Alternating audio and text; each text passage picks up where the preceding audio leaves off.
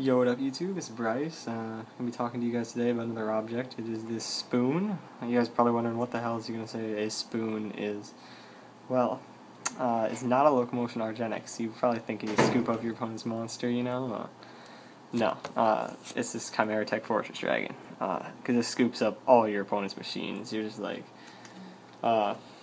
you just summon a side. They got like a field full of Karakuris. You stopped them somehow, I don't know, because really, Cyber Dragon isn't that good of an answer to Karakuris because you already died.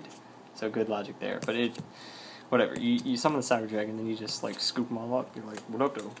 Spoon? Burrito?